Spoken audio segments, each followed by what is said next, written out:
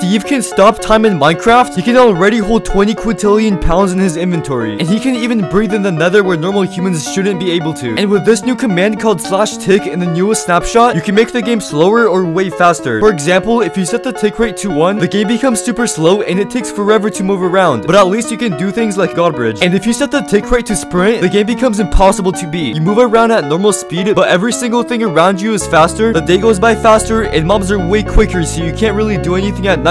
But if you want to stop time, the command is /tick freeze, where everything in the game is completely frozen. If you tried dropping items in the air, they would be sitting in place. Sand and anvils are now able to float in the air, and nothing really happens until you do /tick unfreeze. You could also shoot arrows that would freeze, and when you unfreeze, the arrows move. So if you test this on a mob, then unfreeze, the arrows actually land on the mob. And I tried this on the warden, but it looks like that wasn't enough arrows. So every like this video gets, an arrow will be shot at this warden. Will this be enough arrows?